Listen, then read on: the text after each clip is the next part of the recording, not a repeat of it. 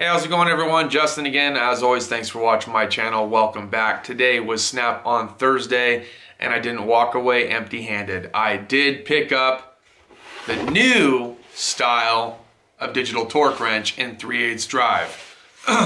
Let's take a look at this thing. Alright, so how's it going everyone? I've ended up picking this up from Snap-on today. I picked it up because I had an issue, which we'll talk about here a little bit later on, but let's open it up and take a look at this. Comes in this nice rugged case. Everyone knows and appreciates the cases that Snap-on make. They're really nice, they're heavy duty. They keep the part number on the end there in case you guys were wondering what the part number was, when it was last calibrated. On the inside, of course, they give you an instruction manual on how to use a TechAngle torque wrench, plus a warranty receipt as well. Just a lot of good features here. But let's just go ahead and turn on the tool and check this thing out.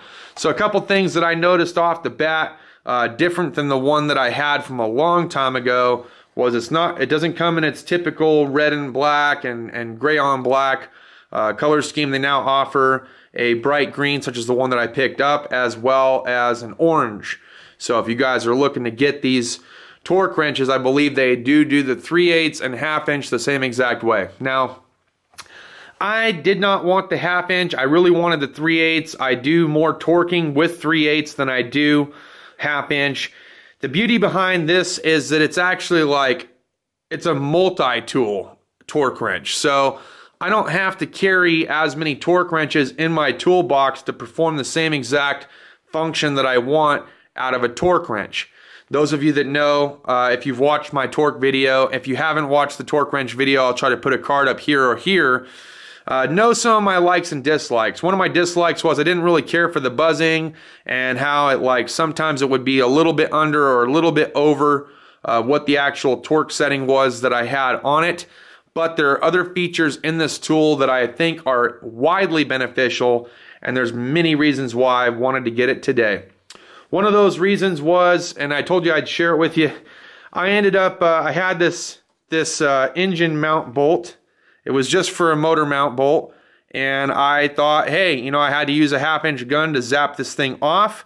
I might need to snug it up with the 1/2 inch gun, and a couple luggas later, it's sheared in half. Next thing you know, we're using a left-handed drill bit kit to drill a hole and then use the extractor. And when we got it up a certain way, the extractor gave out, so then we had to use the Matco extractor set to extract it the rest of the way. We finally got it out and was able to get another replacement bolt to put back in its spot.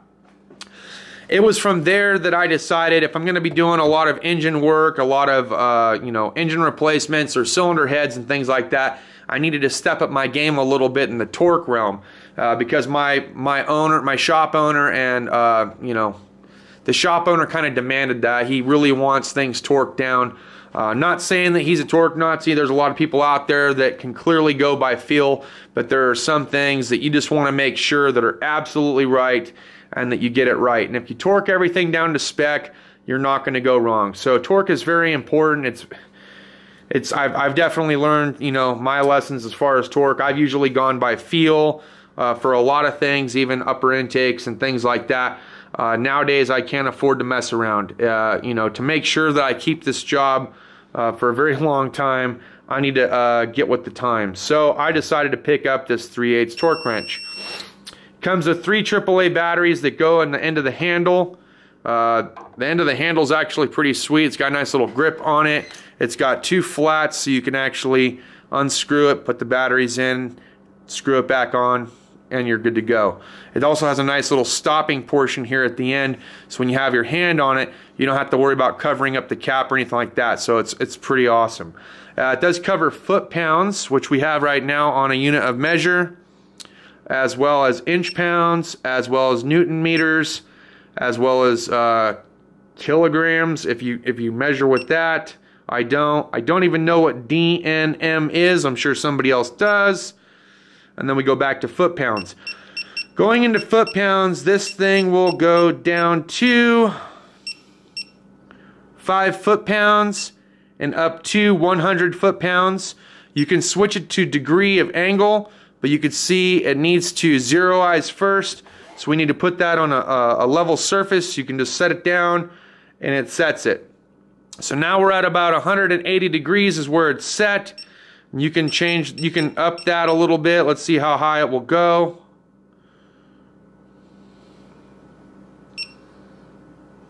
Let's see if it'll do a full 360. I don't know, I just bought this today, so I'm just checking it out like you guys are.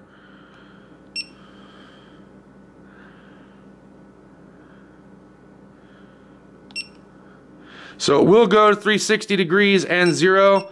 We'll just set it for, I don't know, let's just go to 40 degrees, I guess.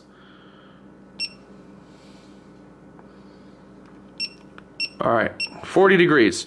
So if you're rotating, and I'm going to hold on to the end here where the 3/8 drive portion is, but if you're rotating, it's, oh, let me see here. Maybe I got to get a socket for this. Let me get a socket real quick. All right, I got a socket.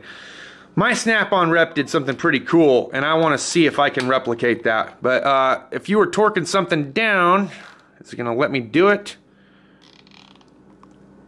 I don't know if it will. There is a degree setting that if you rotate it, I guess it won't. I need to hook this up to something, don't I? Let's do that. All right, so I'm at the bench press now. I got the degree setting. I kind of moved it a little bit, but it's all good. I have it set for 40 degrees if I'm trying to tighten something up. I don't know if you guys can see that or not. Oh, let me see here. I want to make sure it's in the camera so you guys can see it. Let me widen it out a little bit. All right. So if I want to go to a specific degree, and I'm pushing on this, not only will it tell you the degrees, but as you're rotating it, trying to get 40 degrees out of it, it'll go amber, amber, and then once you get to 40 degrees, it'll actually stop. Now, inadvertently, we'll go ahead and we'll loosen it back up real quick. Let's say that you missed your spot and you can only go so far. So we'll go a little bit, little bit, little bit, ratchet back. Now we're getting somewhere. As you're going, say you can only go so much. Now you got to come back. It'll save that where that 15 degrees was that we were at, and it'll start over. Now I can only go this much. So now I'll come back again. It'll save it again. Now we're at 20 degrees. And I can only get to 30 in this specific area. So I'll come back again, a couple of teeth.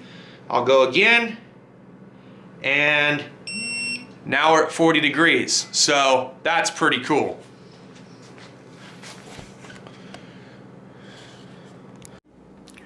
Alright, so now that you guys got a chance to see how the degrees works, the torque setting, as far as torquing something down, foot-pounds, inch-pounds, works the exact same way. It will save the amount that you've already torqued it, even if you can only move it one tooth or two teeth at a time before you can torque again. And the lights will continue to light up until you've actually reached that inch-pound, newton-meter, foot-pound, or degree angle torque. Now, if you want to go back, we'll set this down on a level surface. We'll press the units of measure again. Let's see. Oh, nope, sorry. You press the little enter looking button again, and that'll take you back to foot-pounds.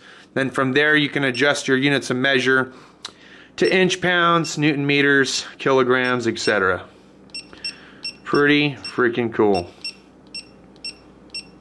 Alright, you guys get the idea. So now we'll be turning off the tool, zeroizing foot-pounds, press and hold, tool turns off. Oh, let's put the instruction booklet back in there just because. Alright, so that's pretty much my hot tool buy for today. Got it on a pretty slick deal. Off the top of my head, I think it was a little over 400 bucks. These things go for right around 600 bucks depending on if they're having a promo on them or not. I just so happened to catch that window when they were having a promo, and he ended up giving me a little Christmas discount there as well, since I didn't buy anything during the Christmas time frame. So that was pretty cool. So it kind of gave me that friendly courtesy.